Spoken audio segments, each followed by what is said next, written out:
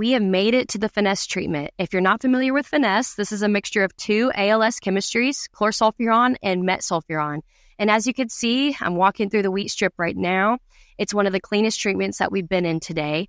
And it's not because we ran out of weed pressure. We certainly did it. On the outside of this plot is the running check. So the density did not change.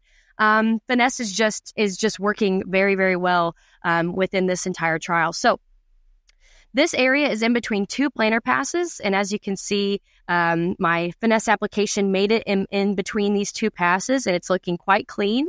And then this is the treatment, the final treatment within the trial ahead of me. So finesse is going to provide excellent activity against your winter annual broadleaf weeds, as well as picking up some of your winter annual grasses, whether it be annual bluegrass or some of the bromus species. I made this application November 7th at the 2-leaf stage at the 0.3 ounce rate.